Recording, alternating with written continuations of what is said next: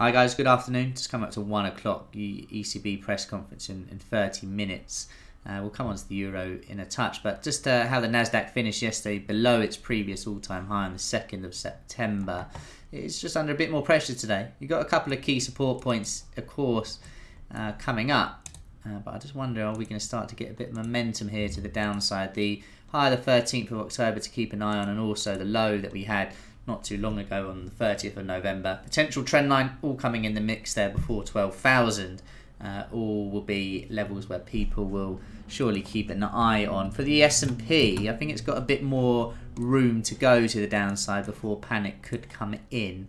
The low from 2020, this trend line matches up quite nicely. For panic to come in, you know, we're going to have to look at another 65 or so points here, really getting us below on the day or week, below 3,600 in this trend line, and then you can start to see a bit of a bigger move, you know, towards 3,500. But at the moment, equity's under a bit of pressure.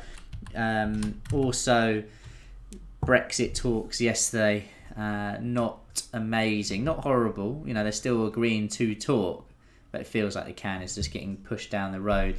We're currently, as it stands, just on the 133 handle, which is also some very key support going back to the 24th.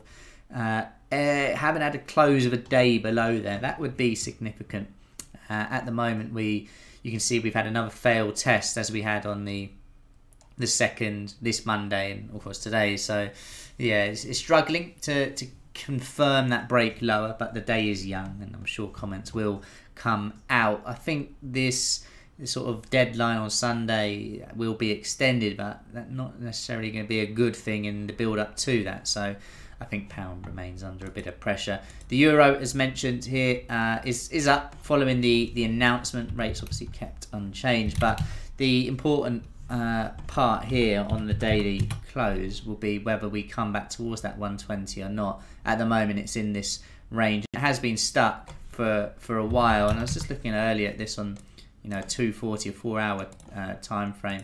I think really the next trade's going to be when it breaks out of this. I'm not too interested in trading this for now. I quite like the idea of a long above, or if it breaks below, and obviously that really brings in the 120 handle as well. Gold, poor day yesterday. I've actually been of the view that we've seen the low. For that to reign true, I need 1822 to hold. I think that's really the key point, and we'll call it a bit of a zone really, with the low that we had on Monday. But that needs to hold for this to, you know, be a good support point to push us continue to the upside. And at the moment it is under a bit of pressure. However, it is off those lows that we had this morning, so keep a watch on that and how that does materialize.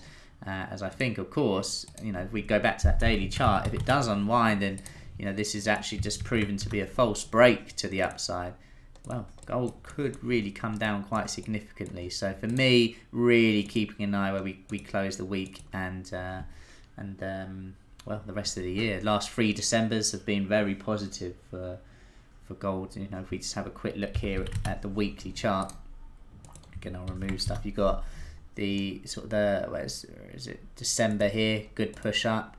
You get again December, good push. Admittedly, November 2016 wasn't that great, but yeah, certainly the last 3 have been good in relatively light volume conditions. Does it go again now? We'll obviously have to wait and see.